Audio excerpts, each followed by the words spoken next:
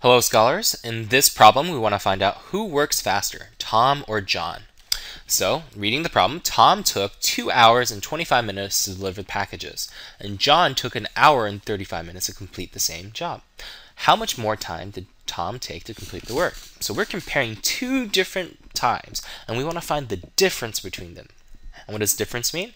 Obviously subtraction. So let's subtract one time from the other time. Let's subtract an hour and 35 minutes from 2 hours and 25 minutes. We want to put the larger one up here if we want to find the difference, remember.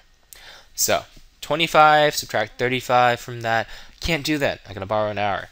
So I'm going to borrow an hour and add 60 minutes here. And 85 minus 35, well, that's 50. And 1 minus 1 is 0. So I got my answer. Tom took approximately 50 more minutes in order to do his work. I think he's a little bit slower than John.